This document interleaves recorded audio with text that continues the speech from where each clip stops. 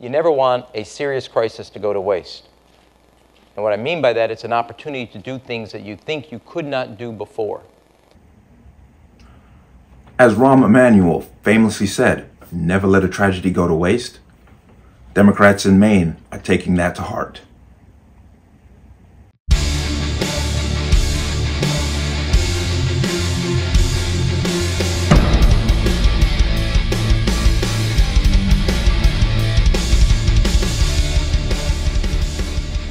Welcome to another installment of the Connecticut Gun Bench. Today's video is brought to you by P.A.N. Firearms, LLC. P.A.N. Firearms for NRA certification and multifaceted gun training.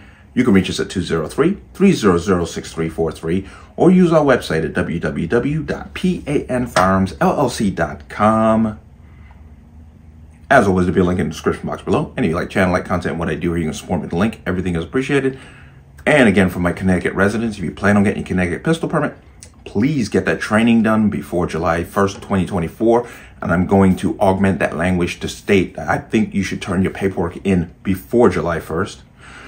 If you have your permit, watch the expiration date. Do not let it expire. There is a link to the online renewal portal for the state of Connecticut for permits in the description box. Keep an eye on that. Let's talk about this. And this is your typical cookie cutter response from Democrats every time we have a tragedy. The Maine lawmakers, Democrats, are of course pushing through a number of anti-gun bills in response to the shooting that happened there in Lewiston. And as you can imagine, it's the same basic language. We want a magazine ban. We want an assault weapons ban. We want waiting periods. But this is not unexpected because this has been the new grift when it comes to these kinds of things. And they don't necessarily have to happen in the state that they're pushing these laws through. If you remember here in Connecticut, HB 6667, they passed it by mentioning other shootings in other states.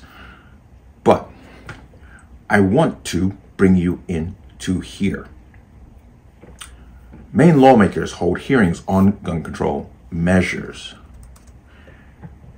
Maine lawmakers are hearing from the public this week about legislation filed just days ago by Democrat legislators in response to last year's rampage in Lewiston.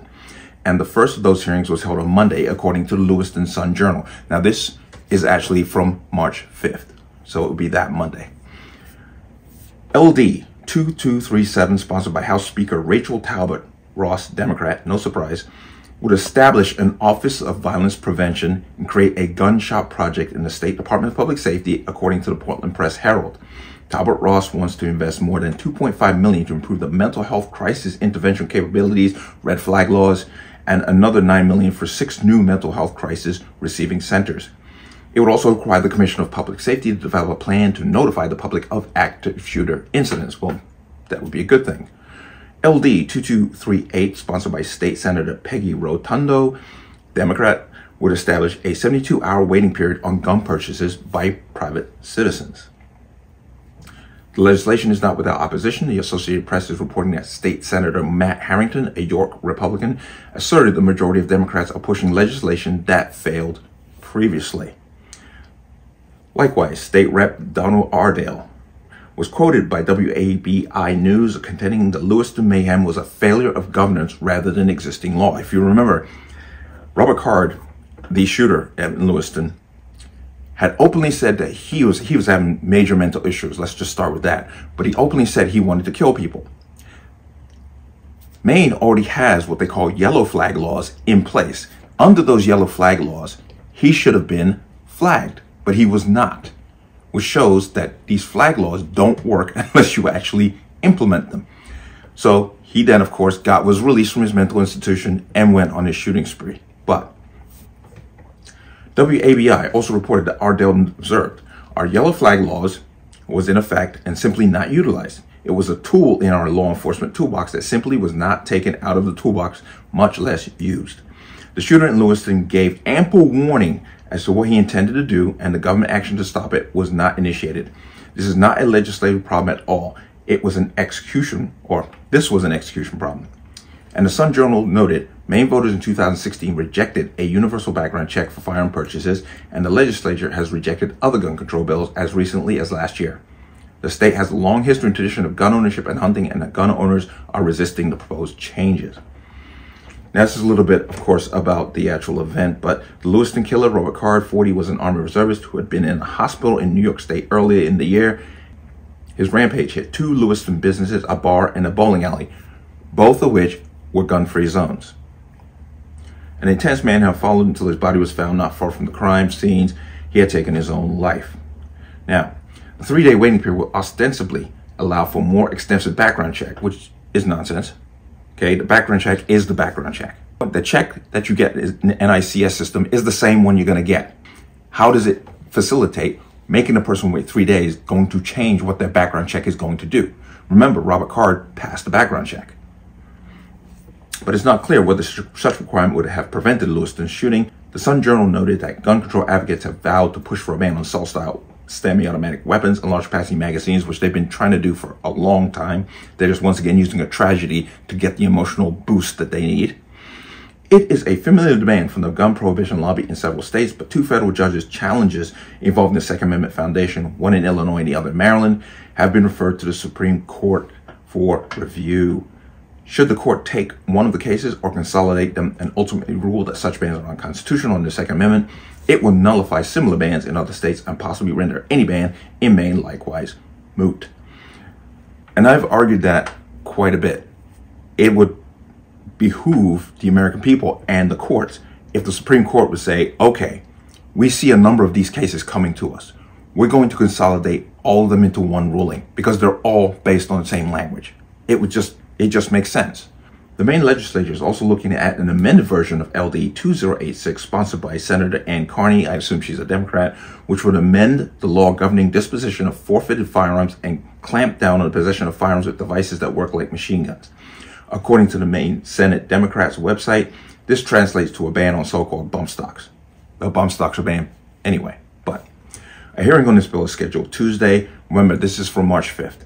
At 11:30 a.m. before the Health and Human Services Committee. Why is it before the Health and Human Services Committee? Because once again, they're trying to make that association and tie gun shootings, specifically gun violence, with mental health and the health of the public.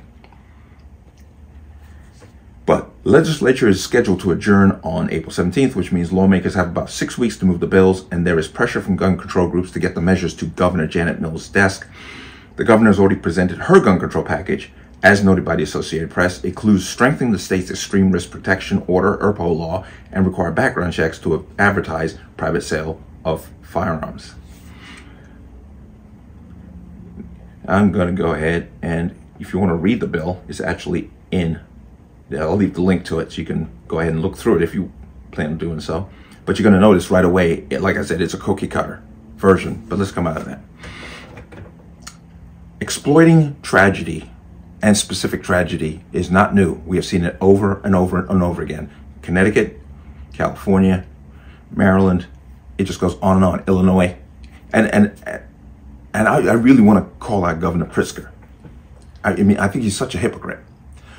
It took what happened at Highland Park for him to demand an assault weapons ban when for decades we have watched the violence in the inner city, specifically Chicago. For decades, people are being killed left and right. But what happened at Highland Park is the reason why we need an assault weapons ban. I'm sorry, that's damn racist as far as I'm concerned. You know, what, a bunch of white people got to be killed en masse for you to finally say, oh, we need an assault weapons ban, which has done nothing for the face of crime, specifically in Chicago. But that's how it works, because there's emotional fodder that can be gained from exploiting tragedies. And as I said before, like they did in Connecticut, they used shootings in other states as the emotional push or the emotional, backbone to push through a bill that has absolutely nothing and has done nothing to reduce crime. It's just ridiculous. But I was expecting this because as soon as it happened, within days,